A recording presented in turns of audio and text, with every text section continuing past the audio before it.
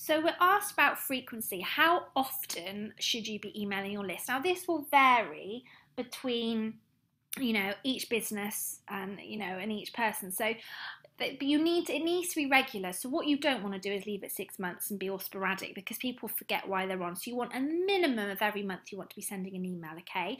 And what you can do is in a spreadsheet, work out January to December, what are you going to be emailing? What's your topic? And even write it all down, program it in advance so you can set it and forget it, okay? Because life gets so busy, and it's always the email that seems to these sort of things that are really important tend to get left behind because you're too busy dealing with your clients. So try and set it and forget it if you can.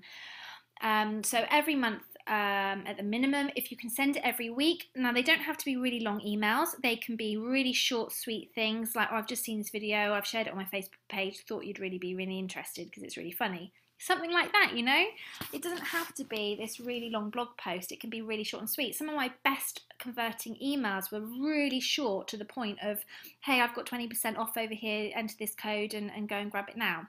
I worded it differently, but that sort of thing. I've seen some really big players sort of say that their biggest converting emails were like, hey, just checking you're still interested in this.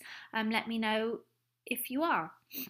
And then because it looked like quite a personal email, he got lots of replies for that. So it doesn't have to be massive, but what I would say is to plan it out. Create a content diary in a spreadsheet or something, so that you know exactly what you're going to be writing about on a weekly, monthly basis, so that you don't have to sit down every month and think, oh, what am I going to write about now? You already know, you've already got it planned out. It's just a matter of filling it in and filling in the blanks, okay?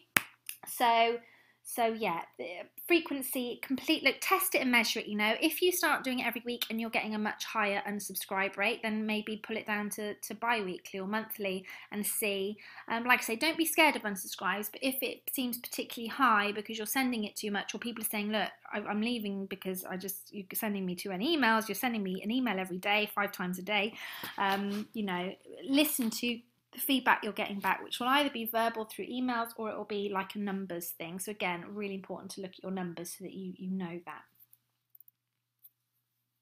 The other question I get a lot is what time of day should we be emailing? Again, test and measure. Every market is different, so it depends. So think about your ideal customer, think about who's on your list. When are they most likely to have time to sit and read?